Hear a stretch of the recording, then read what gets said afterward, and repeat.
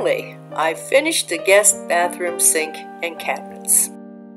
This is how it used to look. Before I took on this project, I decided I needed to see if it would hold up, so I painted this non-porous plastic bowl, which is in contrast to the marble sink, which is porous.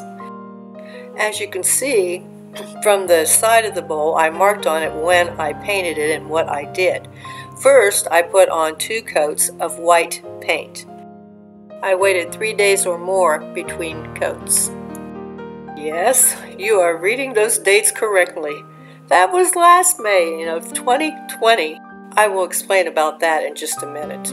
The S on the side of the bowl means that I sanded that portion of the bowl because I wanted to see if it really needed to be sanded, if it made a difference, and it didn't.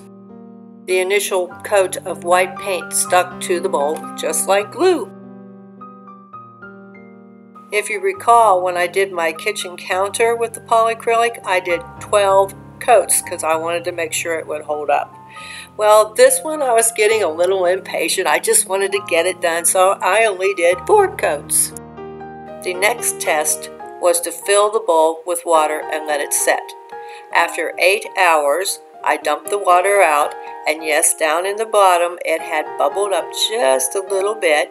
So after I dumped it out, I just let it set and let it dry, and then it was just hard as could be again. So that was great, because who's going to let water sit in their sink for 8 hours? So then I got busy and painted the cabinet white, and I put 2 coats of black chalk paint on the countertop. Then to paint the sink basin. After 1 coat, it was kind of streaky looking, and I thought, that looks kind of cool. And I consulted my daughter about it, and she said, yeah, she liked streaks, so I left it streaky. After it dried for 24 hours, I began applying my coats of polyacrylic to both the sink and the countertop. And I did 4 coats, just like I did on the bowl.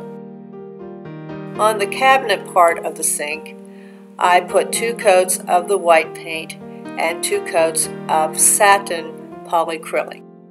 Well, that looked pretty nice, but I really needed to finish by painting the cabinet above the toilet and doing the drawer pulls and door pulls. Sometimes you just have to be in the mood to do something. I love puttering around my house and in my yard, and I'm always busy. But at that point, I was all painted out, and I just didn't feel like doing any more painting.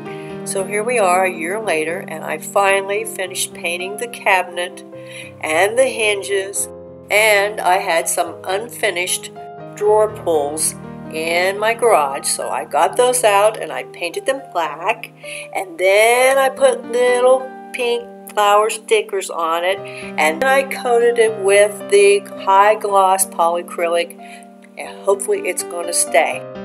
I made the emblem by laminating some black cardstock. Then I cut it with my paper cutter. Yes, I have a very well-equipped office. And as you can see, I put a little flower in the middle of that also. So I went from this to this. Finally finished. Now I'm going to get serious about working on phase 2 of my kitchen. Bye from Tishyville.